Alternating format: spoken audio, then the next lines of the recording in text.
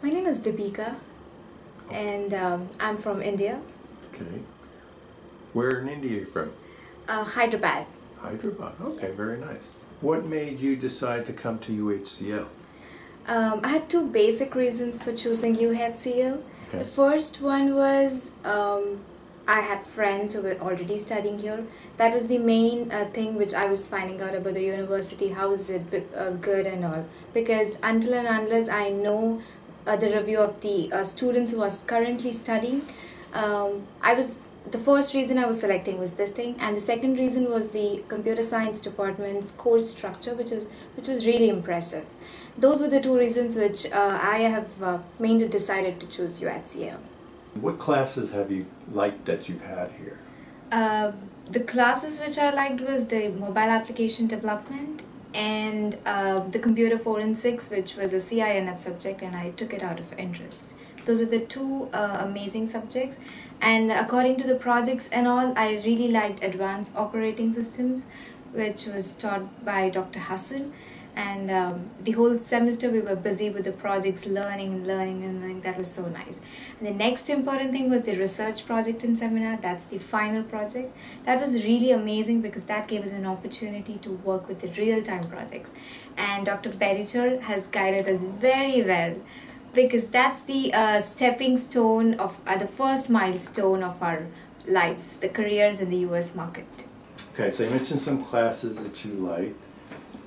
If you could roll back the clock, would there be other classes you wish you had taken that you maybe were not able to take? It would be taking data structures another time, because that was really interesting, but as I took it in the summer semester, I had really short duration. But I really wish to take it one more time with the whole big semester. Oh, longer period. Yes. If a prospective student would come to you for advice, what would you tell him or her in terms of things to do, not do, gee, I wish I had, and it could be academic, could be non-academic? So if I talk in the academic sense, I really will find out what their interests are, because the computer science department, if they are taking, and without interest, if they are going and learning the subjects, it's of no use.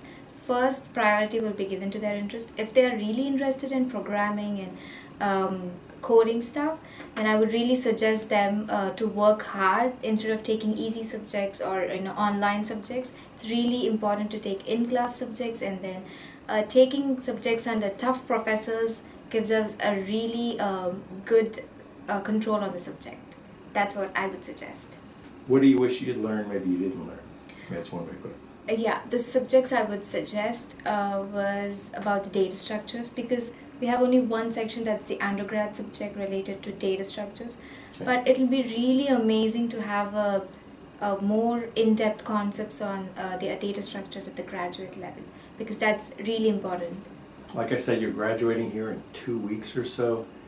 What are your plans after graduation? Do you know yet?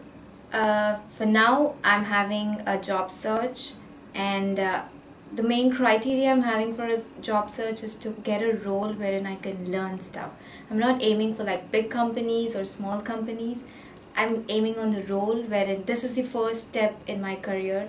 So as much as possible, I have to learn from that role so that I can have a strong knowledge and strong control on whatever I do. Okay, so you want to just get general work experience, industry, get the flavor of that. Any long-range plans 5-10 years from now? Yes, 5-10 years from now, I really want to be successful in the software field and have my own company set up, so that I can think innovatively rather than a general work that's done by other companies. I really want to start something innovative and creative. Fantastic. Thank Okay, you. well that's all I'm going to ask you.